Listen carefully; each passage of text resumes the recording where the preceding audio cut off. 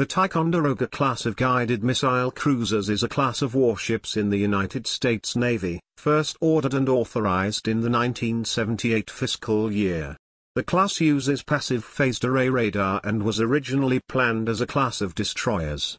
However, the increased combat capability offered by the Aegis combat system and the AN/SPY-1 radar system, together with the capability of operating as a flagship, were used to justify the change of the classification from DDG or Guided Missile Destroyer to CG or Guided Missile Cruiser shortly before the keels were laid down for Ticonderoga and Yorktown. Ticonderoga-class guided missile cruisers are multi-role warships. Their Mark 41 VLS can launch Tomahawk cruise missiles to strike strategic or tactical targets, or fire long-range anti-aircraft standard missiles for defense against aircraft or anti-ship missiles. Their LAMPS 3 helicopters and sonar systems allow them to perform anti-submarine missions. Ticonderoga-class ships are designed to be elements of carrier battle groups or amphibious ready groups, as well as performing missions such as interdiction or escort. With upgrades to their AN/SPY-1 phased radar systems and their associated missile payloads as part of the Aegis ballistic missile defense system, members of this class have, in successive tests, repeatedly demonstrated their proficiency as mobile anti-ballistic missile and anti-satellite weaponry platforms. Of the 27 completed vessels, 19 were built by Ingalls Shipbuilding and 8 by Bath Iron Works. All but one, the Thomas S. Gates, of the ships in the class are named for noteworthy events in U.S. military history, and at least 12 share their names with World War II-era aircraft carriers. As of 2020, 22 ships are still active and expected to serve for 35 years since commissioning. Design. The Ticonderoga-class cruiser's design was based on that of the Spruance-class destroyer. The Ticonderoga class introduced a new generation of guided missile warships based on the Aegis phased array radar that is capable of simultaneously scanning for threats, tracking targets, and guiding missiles to interception. When they were designed, they had the most powerful electronic warfare equipment in the U.S. Navy, as well as the most advanced underwater surveillance system. These ships were one of the first classes of warships to be built in modules, rather than being assembled from the bottom up. The greater size and equipment on the CG-47 class warships increased displacement from 6,900 tons of the DD-963 class destroyers to 9,600 tons of displacement for the heavier cruisers. Aegis cruisers can steam in any ocean and conduct multi-warfare operations anywhere. Some cruisers reported some structural problems in early service after extended periods in extremely heavy seas. They were generally corrected from the late 1980s to the mid-1990s. Several ships had superstructure cracks, which were repaired. These ships' superstructures were a modification of that on the Spruance-class destroyers and were required to support two deck houses, one forward for antennas forward and starboard, and the aft deck house housed the aft and port antenna arrays. The later Raleigh-Burke-class Aegis destroyers are designed from the keel up to carry the SPY-1D radars and have them all clustered together on the forward deck house, saving space and weight and simplifying cooling requirements. Radar support equipment is closer together, minimizing cable runs and concentrating support equipment. Operations research was used to study manpower requirements on the Ticonderoga class. It was found that 4 officers and 44 enlisted sailors could be removed from the ship's complement by removing traditional posts that had been made obsolete. However, manpower savings achieved by eliminating the very manpower-intensive Mark 26 GMLS and replacing it with the far more capable and versatile Mark 41 vertical launching system were harder to emulate with the Mark 45 5-inch gun systems. The Aegis cruisers are double-enders, and along with the Zumwalt class, are the only surface combatants in the fleet that can employ 2 large-caliber guns simultaneously.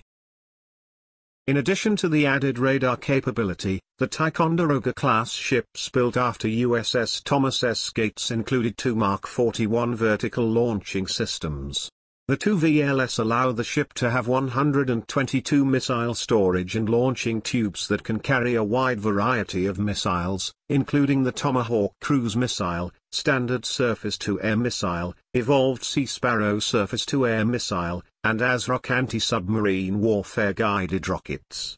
More importantly, the VLS enables all missiles to be on full standby at any given time, shortening the warship's response time before firing. The original 5 ships, Ticonderoga, Yorktown, Vincennes, Valley Forge, and Thomas S. Gates had Mark 26 twin-arm launchers that limited their missile capacity to a total of 88 missiles, and that could not fire the Tomahawk missile. After the end of the Cold War, the lower capabilities of the original 5 warships limited them to duties close to the home waters of the United States. A standard missile loadout for a Ticonderoga cruiser is 80 SM-2 SAMs, 16 ASROC anti-submarine rockets, and 26 Tomahawk cruise missiles. Future. Originally, the U.S. Navy had intended to replace its fleet of Ticonderoga-class guided missile cruisers with cruisers produced as part of the CGX missile cruiser program. However, severe budget cuts from the 21st Century Surface Combatant program coupled with the increasing cost of the Zumwalt-class guided missile destroyer program resulted in the CGX program being cancelled. The Ticonderoga-class cruisers were instead to be replaced by Flight 3 Arleigh Burke-class guided missile destroyers. All 5 of the twin-arm Mark 26 cruisers have been decommissioned. In 2003, the newer 22 of the 27 ships, CG-52 to CG-73 in the class were upgraded to keep them combat relevant, giving the ships a service life of 35 years.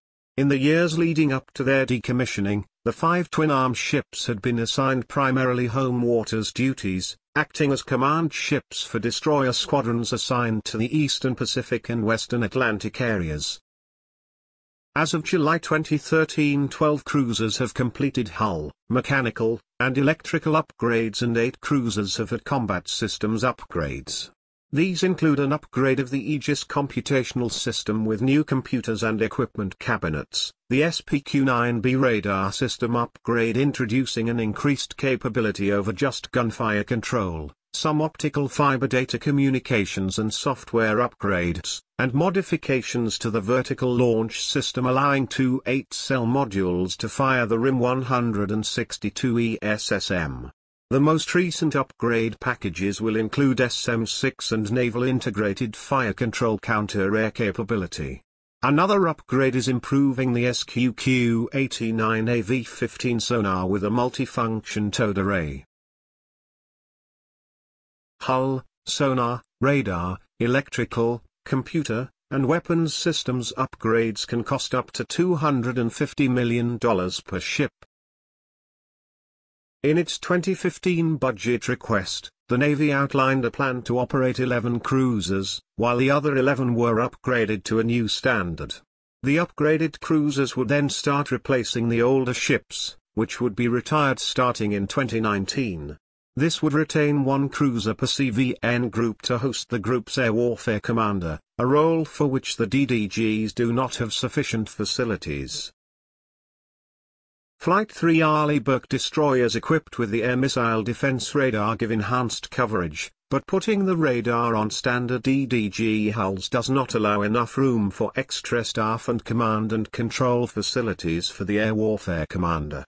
DDGs can be used tactically for air defense, but they augment CGs that provide command and control in a battle group and are more used for other missions such as defending other fleet units and keeping sea lanes open. Congress opposed the plan on the grounds that it makes it easier for Navy officials to completely retire the ships once out of service. The Navy would have to retire all cruisers from the fleet by 2028 if all are kept in service, while deactivating half and gradually returning them into service could make 11 cruisers last from 2035 to 2045. There is no current CG replacement program as most funding is committed to the Columbia-class submarine, so work on a new cruiser is expected to begin in the mid-2020s, and begin fielding by the mid-2030s. Thank you for watching. Please subscribe to the channel and check back for our next video.